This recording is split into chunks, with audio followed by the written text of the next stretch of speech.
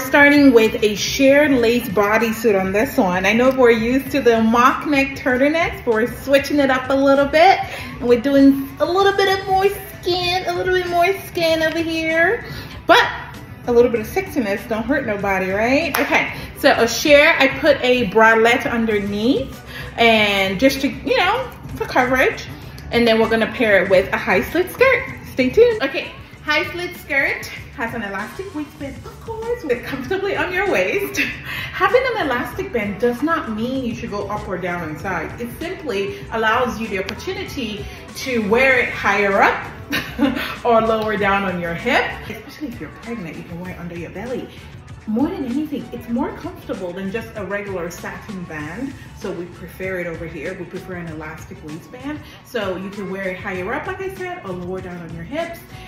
Don't go up and down your size. Remember that all you have to do is just pick your correct size, make sure it's in comfortably, and then you're good to go. So this is what it looks like on. It's a two-piece set, of course. Lace bodysuit with a high slit skirt. Remember, you can wear your slit on the left or on the right, so you can wear it on your right leg like so, or you can switch it to your left leg. It is a full circle skirt, allows you to do both. I have to shimmy a little bit. There's a little bit of music playing in the background, so I have to dance. Okay, so this is what the final look looks like.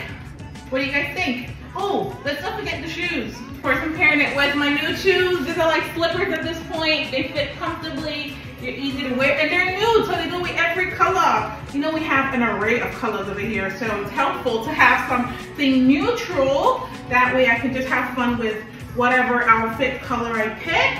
And I know my shoes are always gonna match. Put that on, and we're good to go. Final look. What do you guys think? Would you wear this?